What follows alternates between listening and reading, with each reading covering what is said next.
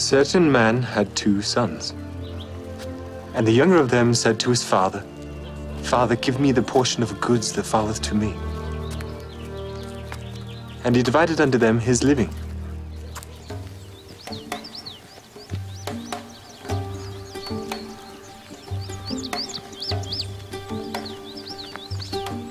And not many days after, the younger son gathered all together and took his journey into a far country, and there wasted his substance with riotous living.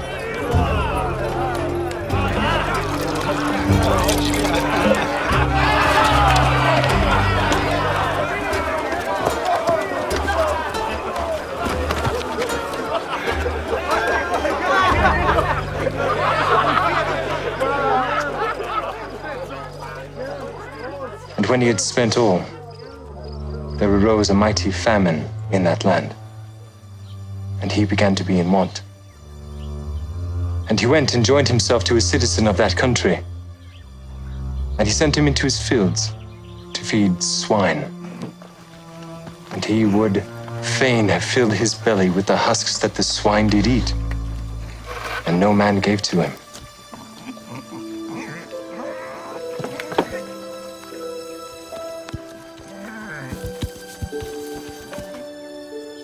And when he came to himself, he said, how many hired servants of my father's have bread enough and to spare? I will go to my father and will say unto him, Father, I have sinned against heaven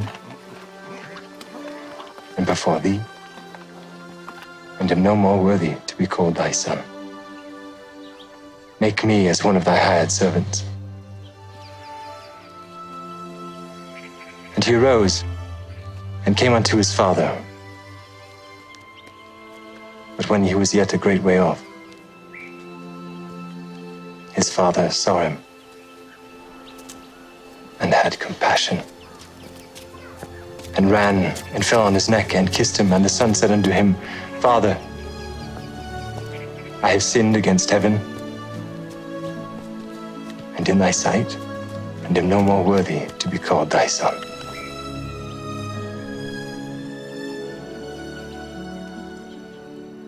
But the father said to his servants, bring forth the best robe and put it on him. And put a ring on his hand and shoes on his feet. And bring hither the fatted calf and kill it, and let us eat and be merry. For this my son was dead and is alive again. He was lost and is found. And they began to be merry. Now his eldest son was in the field. And as he came and drew nigh to the house, he heard music and dancing. And he called one of the servants and asked him what these things meant. And he said unto him, thy brother is come, and thy father hath killed the fatted calf, because he hath received him safe and sound. And he was angry and would not go in. Therefore came his father out and entreated him. And he, answering his father, said, lo, these many years do I serve thee. Neither transgressed I at any time thy commandment, and yet thou never gavest me a kid, that I might make merry with my friends. But as soon as this thy son was come, which hath devoured thy living with harlots, thou hast killed for him the fatted calf. And he said unto him, Son, thou art ever with me, and all that I have is thine. It was meet that we should make merry and be glad. For this, thy brother was dead, and is alive, and was lost,